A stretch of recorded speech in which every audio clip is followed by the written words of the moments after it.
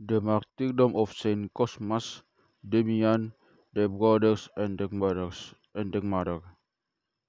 On this day, Saint Cosmas and Damian, their brothers Antimus and Leontius and Euphrapius, and their mother Theodata were martyred. They were from one of the Arab countries.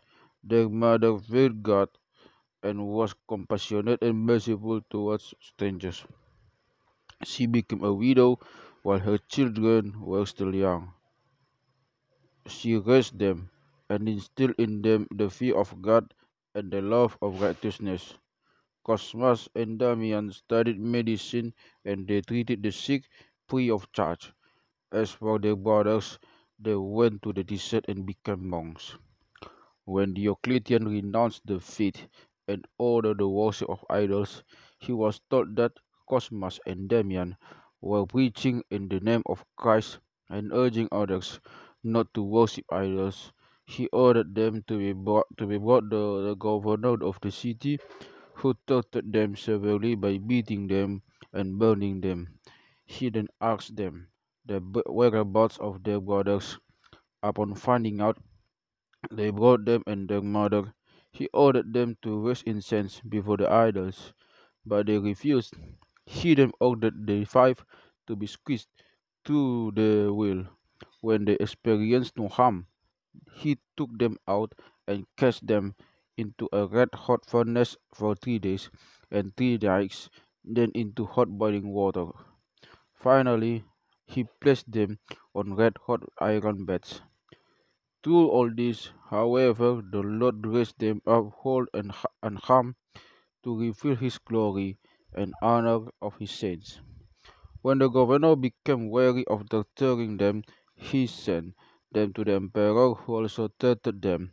Their mother constantly encouraged and comforted them. The emperor rebuked her, but she admonished him for his cruelty and for worshipping idols.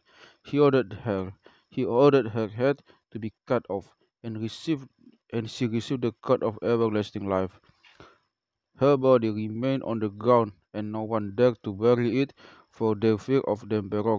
Saint Cosmas screamed at those present, saying, "Men of this city, is there not one merciful person among you who will cover the body of this poor old girl, of this poor old widow, and bury her?"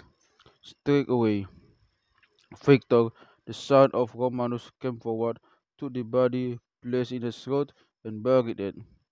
When the emperor heard what Victor had done, he ordered that he be exiled in the land of Egypt, where he received the crown of martyrdom. The next day, the emperor ordered the heads of the saints Cosmas, Damian, and their brothers to be cut off. They, they then received the crown of life in the kingdom of heaven. At the end of the era of persecution, many churches were built in the name of the saints, and God made manifest many signs and wonders therein. Their intercession be for us, and glory be to our God forever. Amen.